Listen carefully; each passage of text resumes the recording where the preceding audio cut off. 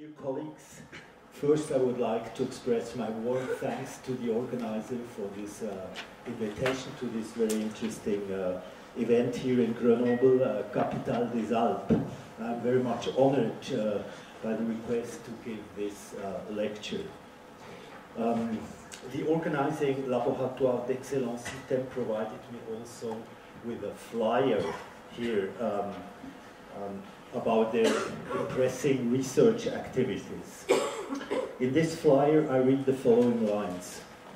Since the dawn of time, mountains have demonstrated a willingness to innovate by implementing adaptation processes in economic, environmental, cultural, and social areas. The understanding of these mechanisms is a critical issue in deciphering the effects and forms of contemporary changes, unquote. I was particularly happy about the formula since the dawn of times, because I'm a historian, and I thought perhaps I would not be totally misplaced for the subject matter. So in the present lecture, I will try to give a feedback to the statement of the LabEx ITTEM, and that on the basis of an emerging global history of mountains.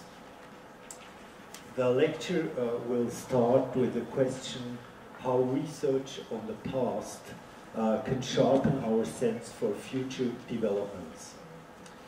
This is not really evident.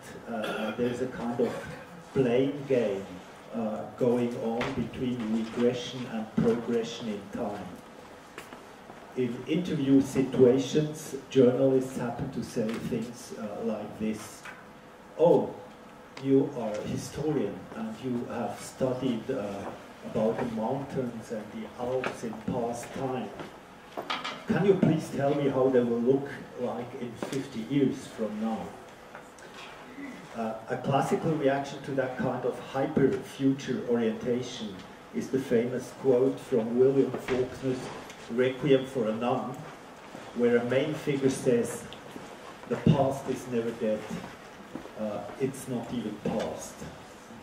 Or in French, le passé n'est pas mort, il n'est même pas passé. So this is, of course, a nice bon mot, but it is also rhetoric, and in academia we cannot leave it there. So, the first section of the lecture is called As Time Goes By, A Path for the Future. The second section concerns global and ecological turns in mountain perception during the so-called Rio-process since the 1990s. The birth of a major ecosystem through the United Nations Agenda 21 with a prominent mountain chapter. The third section broadens that mainly Western perspective and touches upon various religious impulses in non-Western attitudes to upland areas. In search of elevation, not only for the body, but also for the mind. All in all, you will see that these voices on mountain issues sum up to a bewildering diversity. So global history, I think, can offer some methodological advice to find one's way through the mountain haze. That's the last question that asks, what can we learn from it? My colleague Martin Price will then go on with a lecture about the mountains in Europe. According to the abstract, he points to diversity too, by providing information on many-sided developments, research policies. In my contribution, I try to be a bit complementary to him. I will include mountain regions outside of Europe, and I hint to the dimension of perception and religious forms thereof, which are not that familiar to us here. And I do so in a rather narrative style, without a great deal of data slides.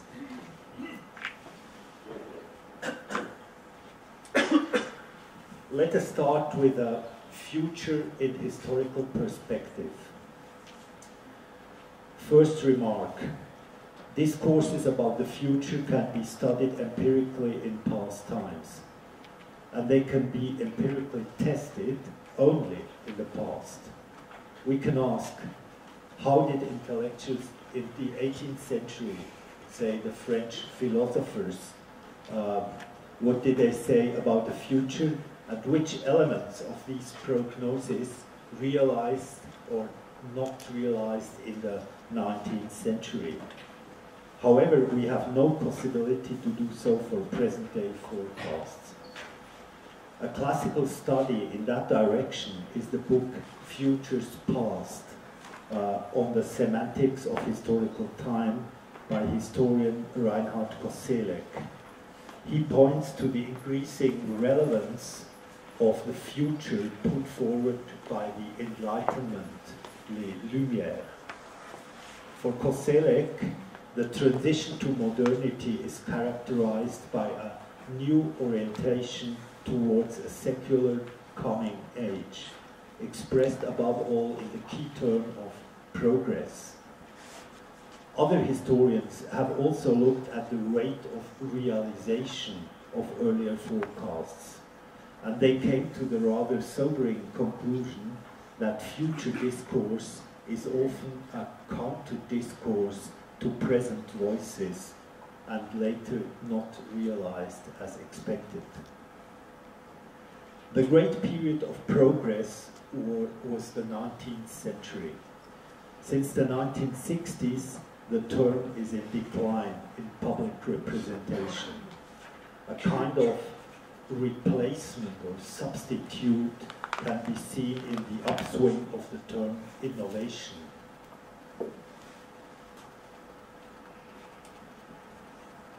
Here you see a graph of frequency of innovation in public discourse for the 20th century. The values are on the rise from 1950 onwards and ever since. The figure is produced by the Ngram viewer of Google Books based on an electronic reading, as you know, of millions of books. Unfortunately, this big data approach does not so far offer the possibility to distinguish different genres of publication in order to follow the usage of the word in specific currents of public talk. Yet it is a first approach, and in comparison to the earlier progress, the present innovation seems to be a bit dismantled. While progress carried along a big message and hope for the entire humanity, or at least for the centers of the so-called civilization, innovation seems to be more contained and more self-sufficient. Let us sum up. Our look into the future is constrained by major social conventions and currents of thought, and historical experience shows that we should not overrate our possibility of accurate forecast. But in-depth studies of past trends can certainly make them more solid. In this sense, the time perspectives of different scientific disciplines are interlinked.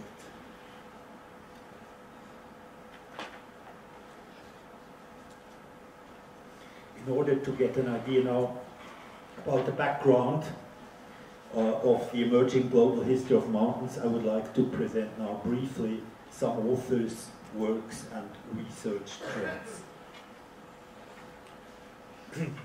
This is a cartoon of Fernand Braudel, the famous French historian, some years before his death, with a head imprinted as a globe. The forehead shows the outlines of Europe, Asia, Africa, with America, the oceans. Braudel is writing a book, and there is no doubt that this will be a global take on history. The picture probably refers to the publication of Civilisation matérielle, économie et capitalisme, which was finished in 1979 and dealt with many parts of the world. There have always been some traditions of universal history writing in Europe, but Brodel and the Annals School gave them new impulses, and 10 or 20 years later, global history experienced a true boom, with new research projects, journals, associations, networks, chairs, and jobs in universities. The methodological debates in this boom area deal with the relative value of comparison between different parts of the world, with entanglement between movements and actors far away from each other, and with challenges raised by post-colonial studies and policies. In both English and French, there are quite a few terms for these currents, such as entangled history, connected history, histoire croisée, histoire à part égale. During this boom period, as you know, globalization has made great advances in the real world, which has been criticized first from the left and now increasingly from the nationalist right. Brodel is also well known for his environmental or geo-historical approach. In his famous thesis on the Mediterranean in the 16th century, he starts with a long chapter on the mountains around that sea, saying succinctly, tout d'abord, les montagnes, mountains come first. There, and in his later books, he referred repeatedly to an earlier French scholar, to Jules Blache, an interesting geographer from this town of Grenoble. In 1934, Blache published a first and pioneering study of the relationship between men and mountain in a global perspective. This here is the cover page with a counter-slope picture, I guess somewhere here in the Western Alps. At the time of publication, Blache was a kind of crown prince of the Institut de Géographie Alpine, which had been founded a quarter of a century earlier and had already acquired a high standard. The knowledge and library were, however, massively biased towards the Alps and towards Europe, and did not include many accounts of other continents. This corresponded naturally to the Institute's task and to the historical situation. Yet, as a consequence, the book modeled the mountains of the world mainly according to the Alps, which covered only a few percent of the global upland area. One could characterize this approach with a parlance, the West and the rest, credible in the age of colonialism, but quickly losing attraction afterwards. Having said so, one has to add that Blache was a serious and very imaginative author. He ended the book on a pessimistic note. In modernity, he says, people turn away from mountains and leave them archaic. Après avoir joué un rôle capital aux origines du peuplement, il semble que les montagnes voient les hommes se détourner d'elles. For a long period, Blache's pioneering study remained rather isolated, but in recent times we can observe an emergent global history of the mountains. I give you here some titles. Desbarbieux and Ruda, les faiseurs de montagne, imaginaire politique et territorialité. Fulton and colleagues, terre haute, terre basse, les disparités, that's a special issue of the trilingual journal Histoire des Alpes. Gil Montero and colleagues, Mountain Pastoralism and Modernity, that's a special issue of the journal Nomadic Peoples. Hall and Cooper, Crossing Mountains, the Challenges of Doing Environmental History. Mathieu, The Third Dimension, A Comparative History of Mountains in the Modern Era. Some of these works start from the observation that there has been a great change in perception of mountains in recent time, a new global take on them, with the environmental policies of the United Nations in the late 20th century. And that is the subject I would like now to discuss. I think it is useful in many respects to have an idea of the so-called Rio-process for the understanding of the mountains in our present times. This is the cover of the Time magazine in early June 1992. It shows the famous Copacabana and reads, "Rio, coming together to save the Earth." It entrusts this major task to the Conference on Environment and Development, the so-called Earth Summit, which was convoked by the United Nations a few days later. The magazine pointed to the prominent and numerous lineup of world leaders, green politicians, non-governmental organizations, native spokesmen, and people of all sorts that would show up in Brazil.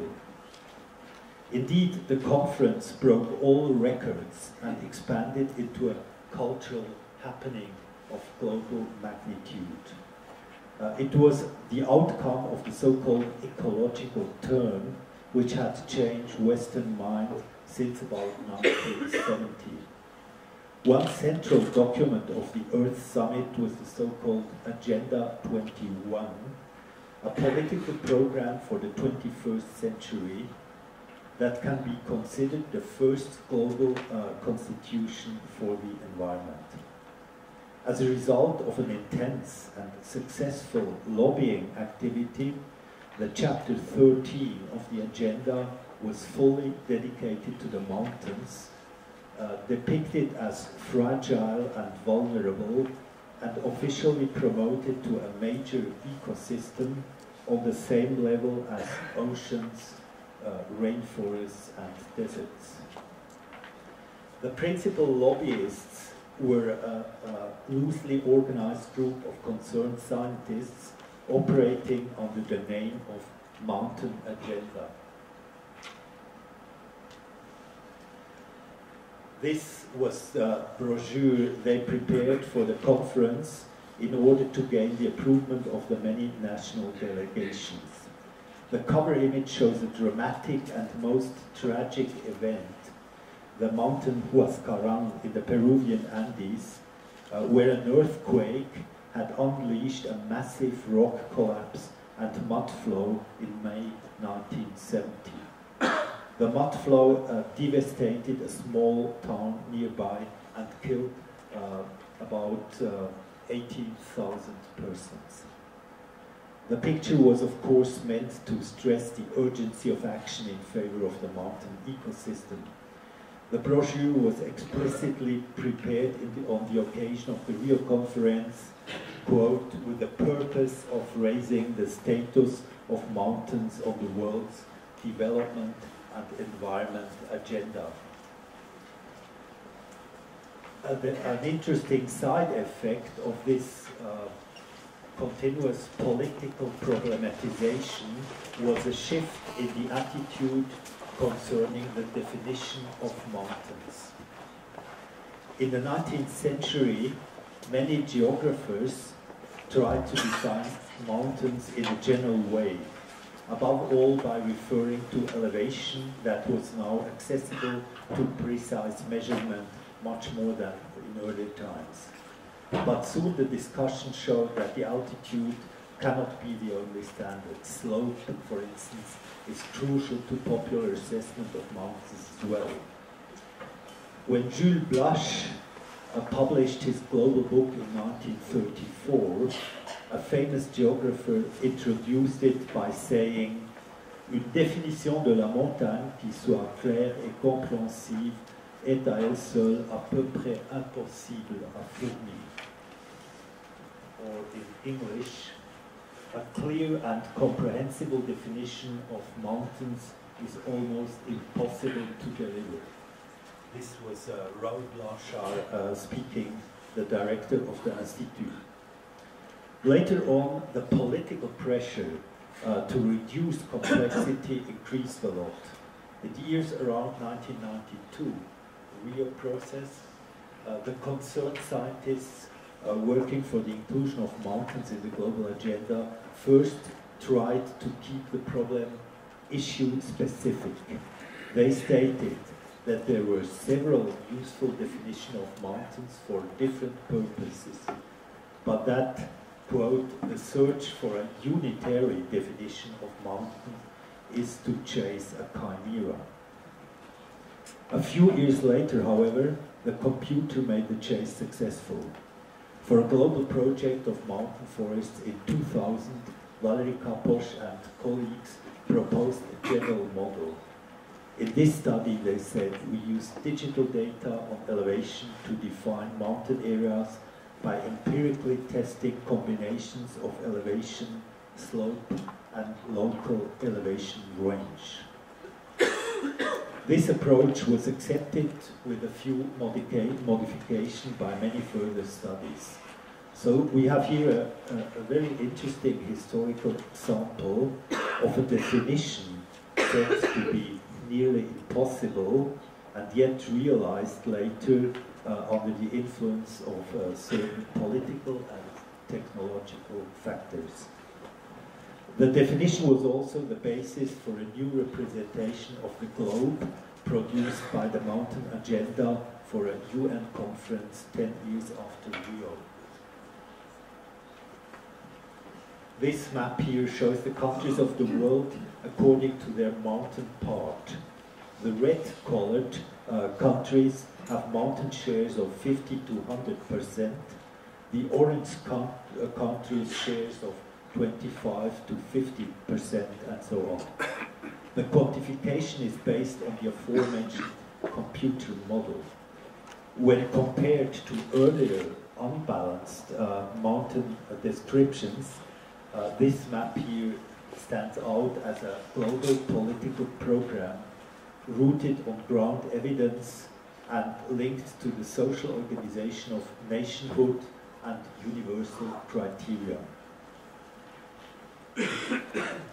Many activities of the Mountain Agenda were supported by the Swiss Confederation and in particular by the Swiss diplomacy.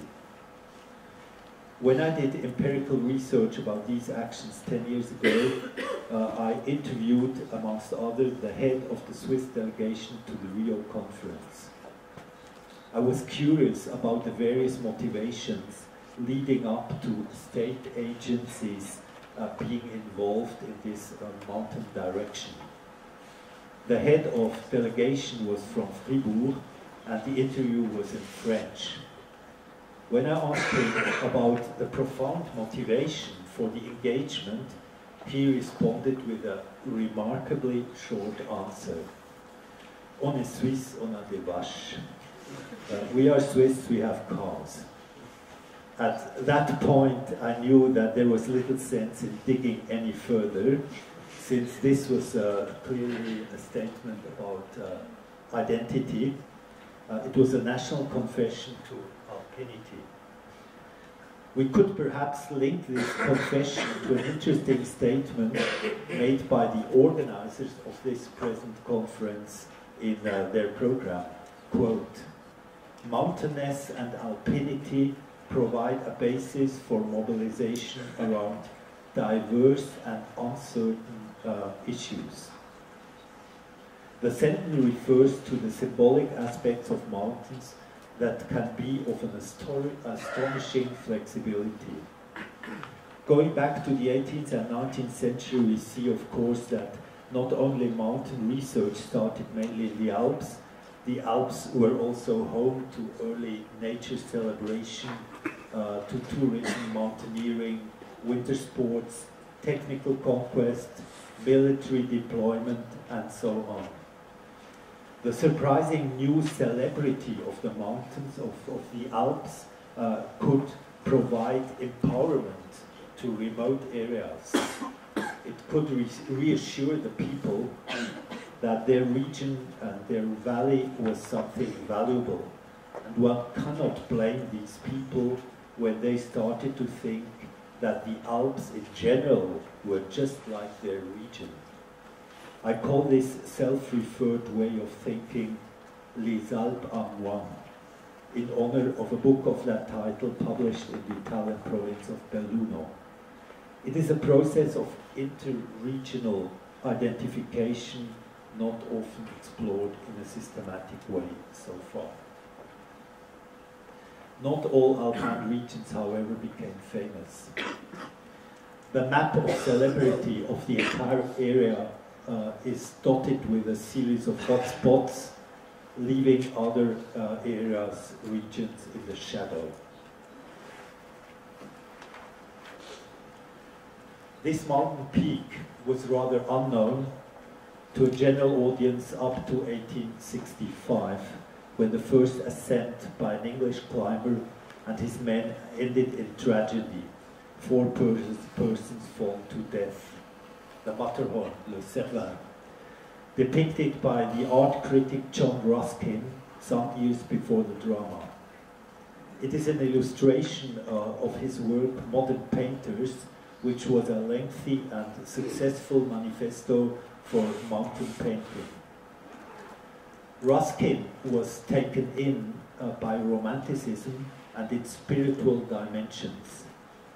Not by chance, he called the mountains cathedrals of the earth, religious spaces that should not be disturbed by profane intruders like alpinists and too many tourists.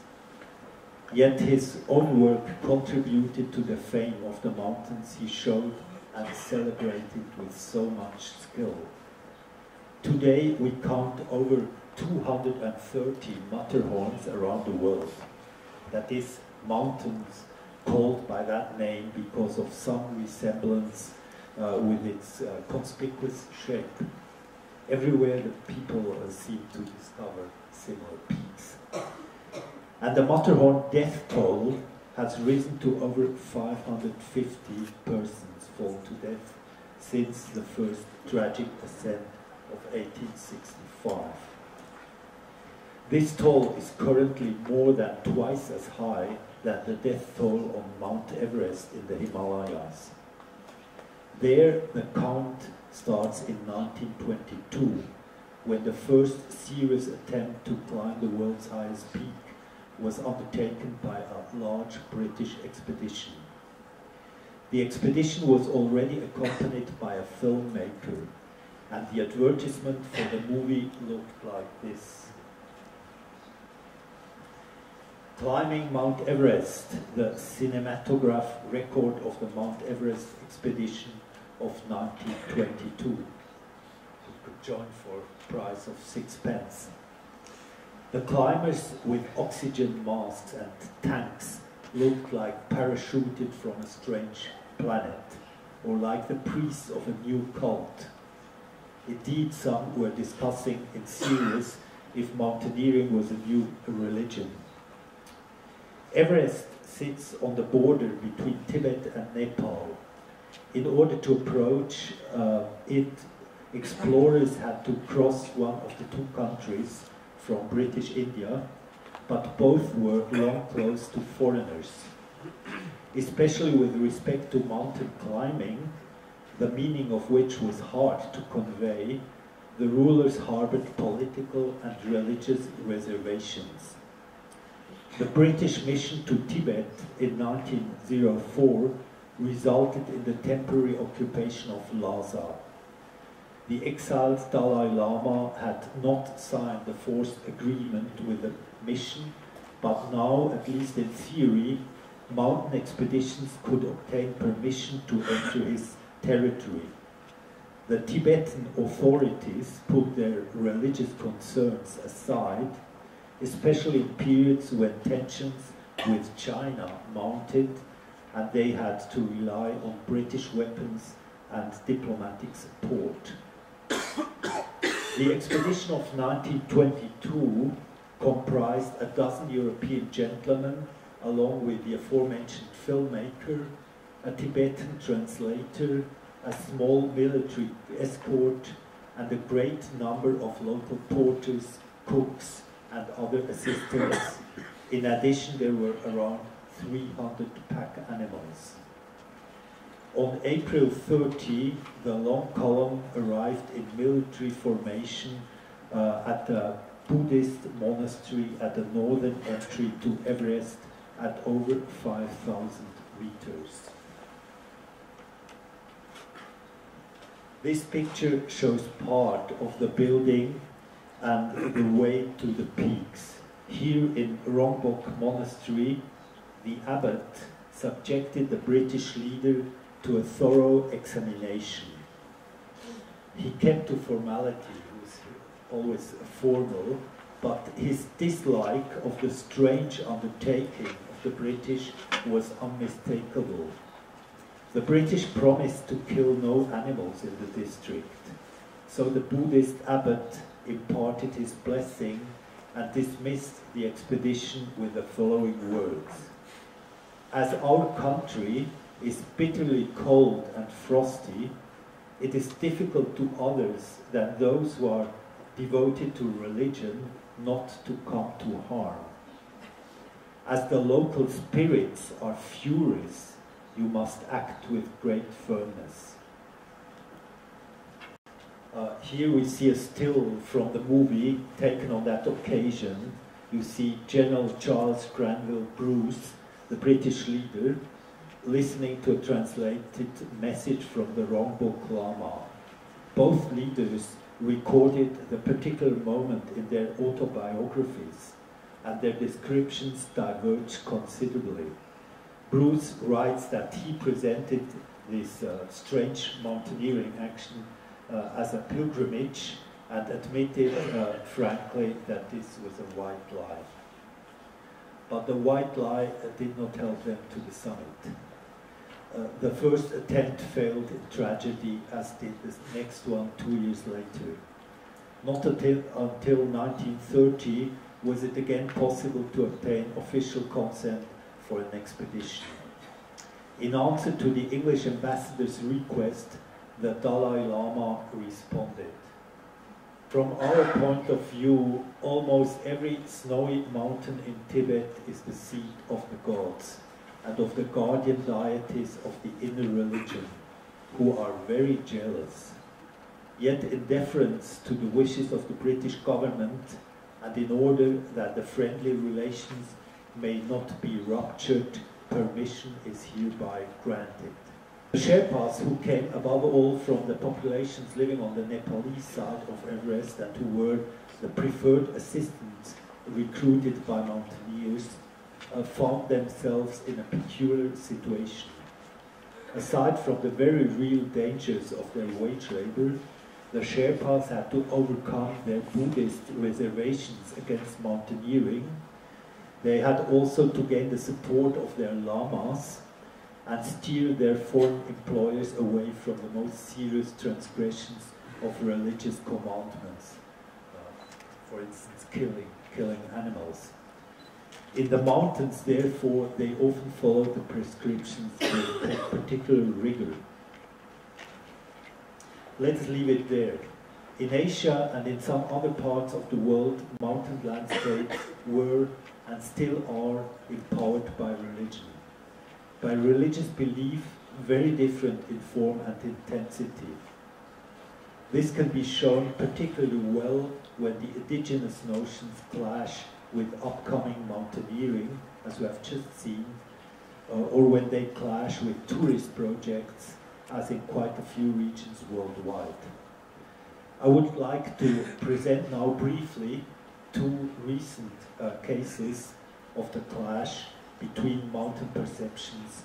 The first one in northern India, the other one in western Canada. It's a page of the Hindustan Time Chandigarh edition in February 2006. The title reads, "Divine Intervention, No, Gods Shoot Down Ski Village Project."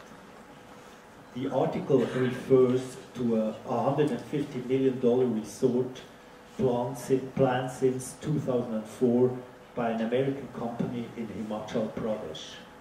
From the very beginning, the project was opposed by NGOs for ecological reasons. But soon, traditional leaders joined the protest and mobilized large parts of the population.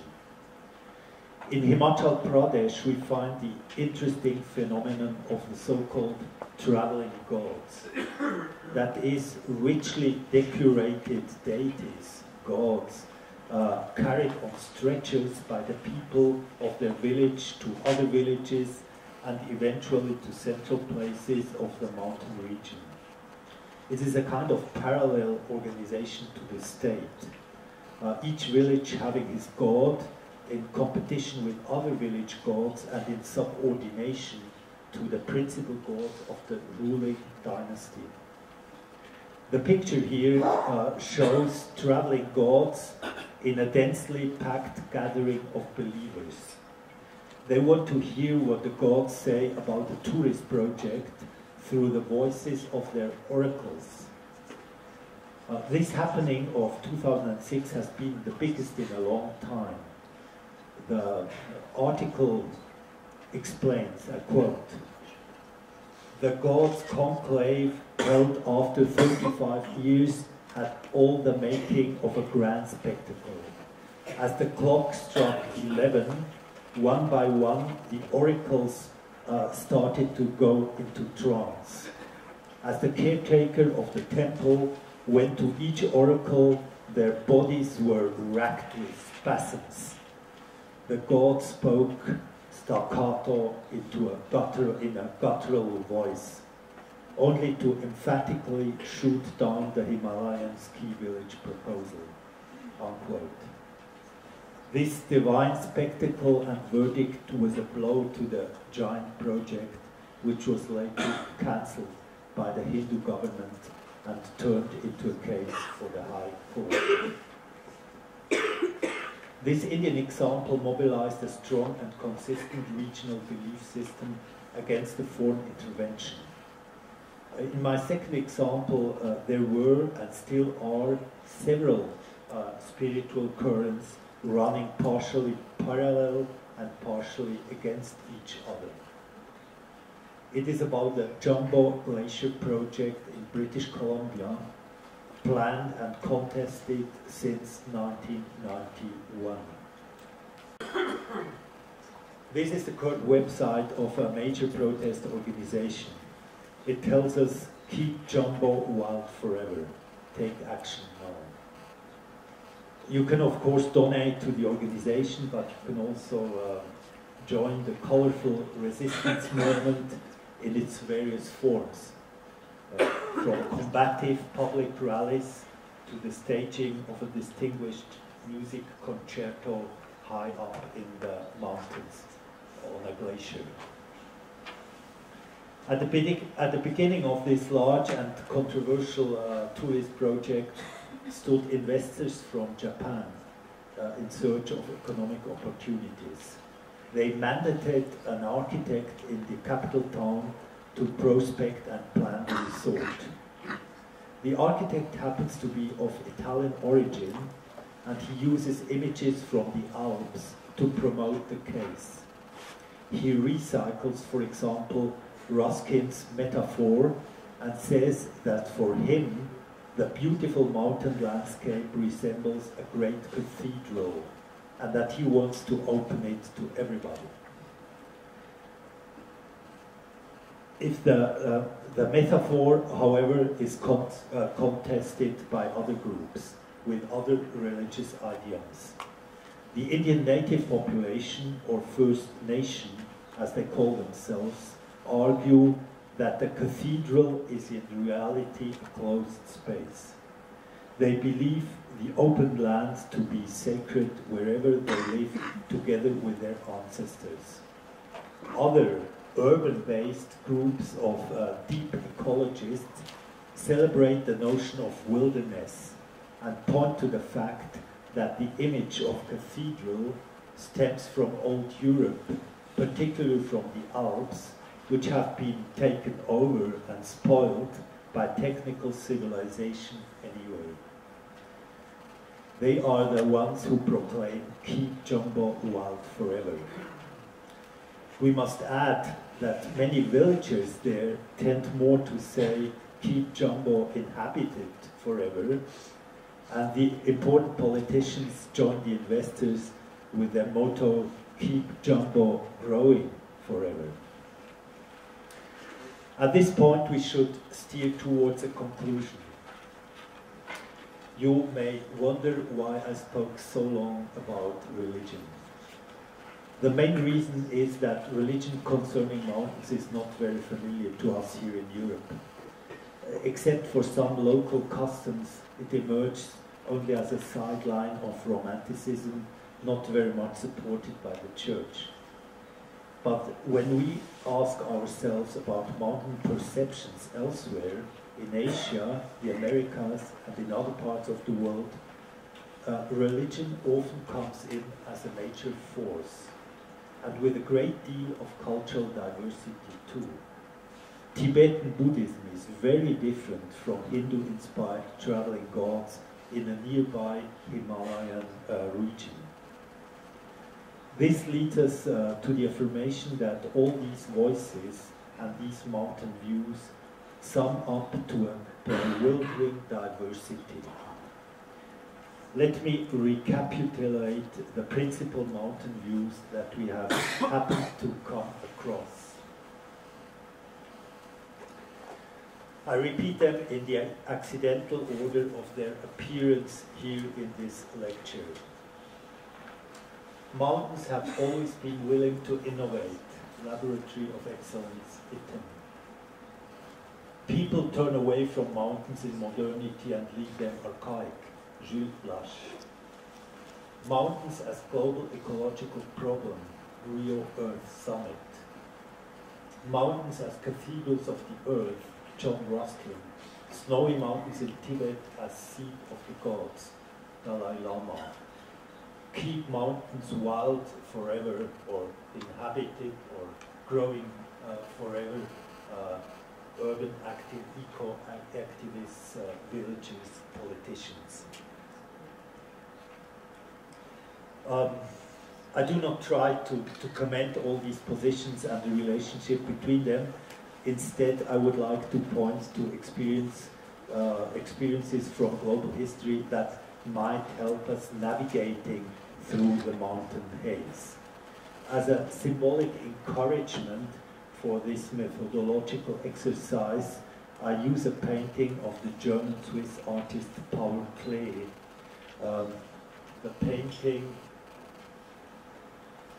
The painting is entitled The Conquest of the Mountains.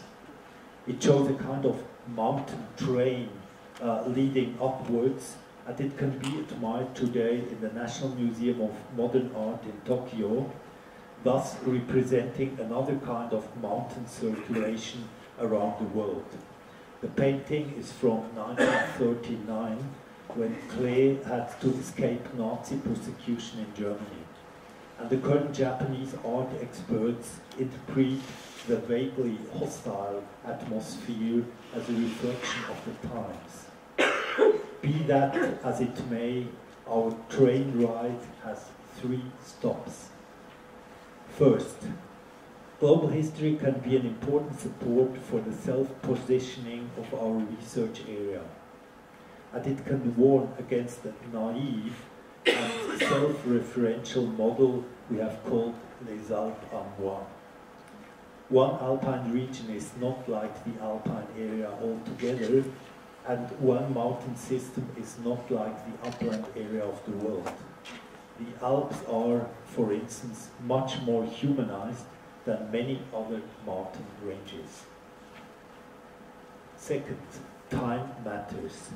And it matters at the level of explanation and theory.